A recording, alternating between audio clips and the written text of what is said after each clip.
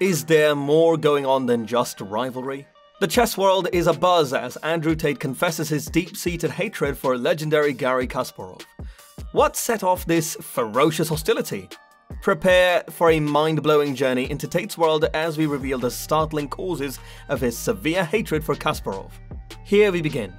Andrew Tate and his legacy in chess. Andrew Tate is a British-American businessman, former professional kickboxer and internet personality renowned for his self-assured personality and numerous lucrative endeavours. He was born in the United States of America to a British mother and an American father. Andrew Tate had developed a passion for the cerebral game of chess in addition to his business accomplishments and background in competitive martial arts. He has shown his commitment to the game by sharing snippets of his chess journey on social media, even though he has not competed in high-level chess tournaments against famous opponents. Through these channels and his interactions with the chess community, Tate shows off his development as he learned from each game played. His chess career hasn't had any particularly memorable games or matches, but his ongoing quest for knowledge and mastery is impressive. Even as a casual player, chess has evolved into a natural pursuit for him as a person who constantly seeks out personal growth and intellectual challenges. Tate values chess's strategic and intellectual components because they call for concentration, forethought, and flexibility, all useful traits applicable outside the chessboard. If Andrew Tate's chess rating can be inferred from his online play, it would most likely place him in the amateur or intermediate players category, well below the level of chess masters or grandmasters. As they stand at the pinnacle of chess performance, comparing his potential rating to top players like Magnus Carlsen or Garry Kasparov would be significant.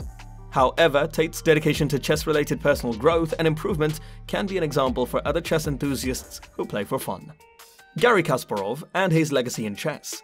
Grandmaster of chess, former world champion 1985 to 2000, political activist and author Garry Kasparov hails from Russia. Before Magnus Carlsen beat him in 2013, his peak FIDE chess rating of 2851, attained in 1999, was the highest ever. The most consecutive professional tournament wins, and Kasparov holds chess Oscars. By defeating the reigning champion Anatoly Karpov in 1985 at 22, Kasparov became the youngest ever undisputed world champion.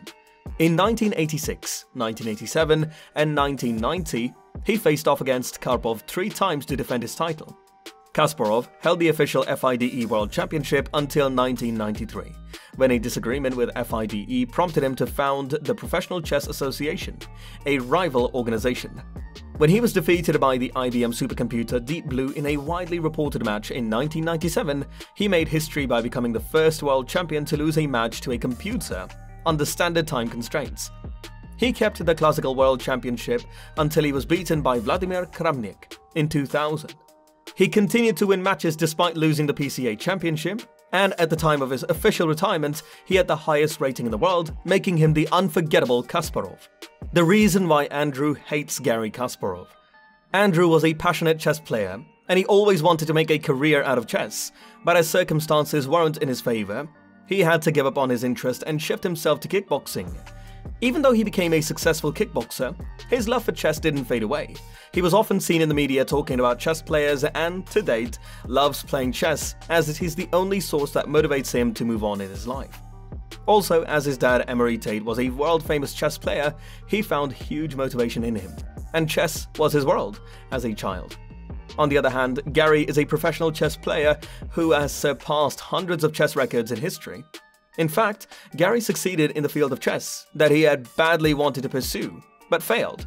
Often, Andrew thinks of himself in Garry's position and regrets losing the fame Garry has, despite being excellent at chess.